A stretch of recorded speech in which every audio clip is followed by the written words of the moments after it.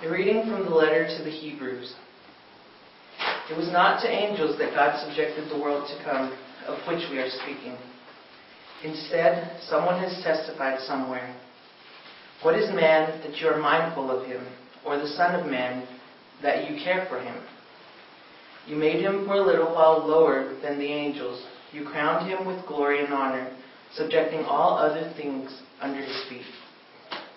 In subjecting all things to him, he left nothing not to subject to him.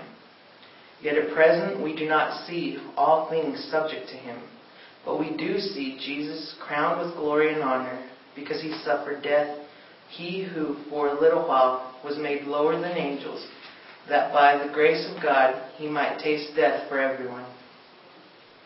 For it was fitting that he, for whom the whole and through whom all things exist, in bringing many children to glory, should make the leader to their salvation perfect through suffering. He who consecrates and those who are being consecrated all have one origin. Therefore he is not ashamed to call them brothers, saying, I will proclaim your name to my brethren. In the midst of the assembly I will praise you. The word of the Lord. Thanks be to God.